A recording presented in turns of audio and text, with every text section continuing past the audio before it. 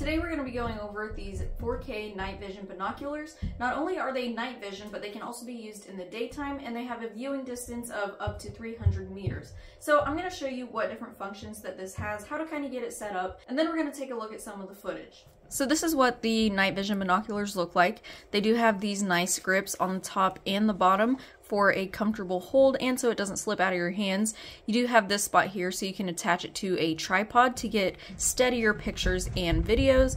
Then you have a far and near adjuster so you can focus it in on whatever you are looking at. Along with the binoculars, you do also get this little attachment that you can clip on to these pieces right here so you can wear it around your neck or be able to carry it around easier.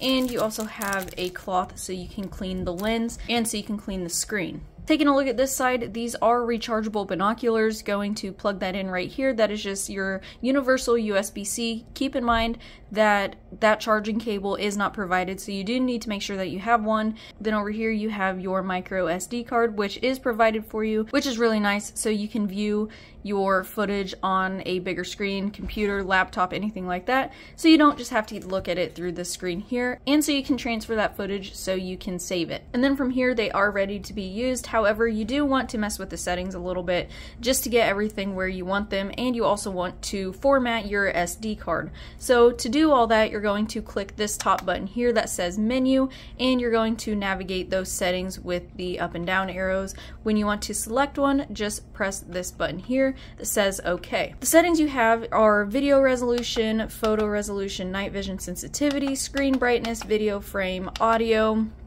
and just different stuff that you can get set up. Then this one right here is the one you want to be sure to set up before you start taking pictures or videos. That is just going to format your SD card, so just click it and click confirm, and then it's good to go. So up here in this corner you see a videotape. That means that once you click this button here, it is going to start recording. To switch over to just a picture, click mode, and it will switch over to your pictures.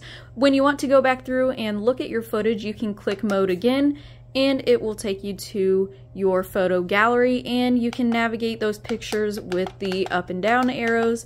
And then if you want to delete any, you can click menu, and you have these options: delete, delete all, lock this, unlock this, or unlock all. The buttons that you use to navigate your menu is also the infrared settings.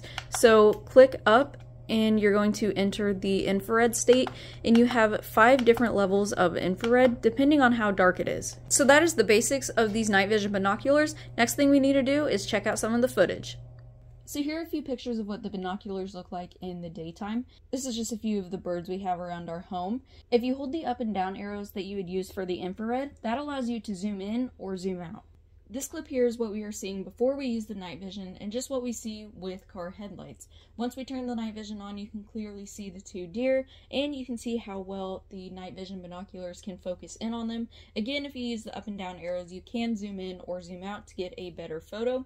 But these night vision binoculars do make a huge difference in what you can see in the nighttime. So that is the 4K night vision binoculars, and I've had the opportunity to review other binoculars in the past, and this one right here is probably my favorite for a couple different reasons. Reason number one being is the quality.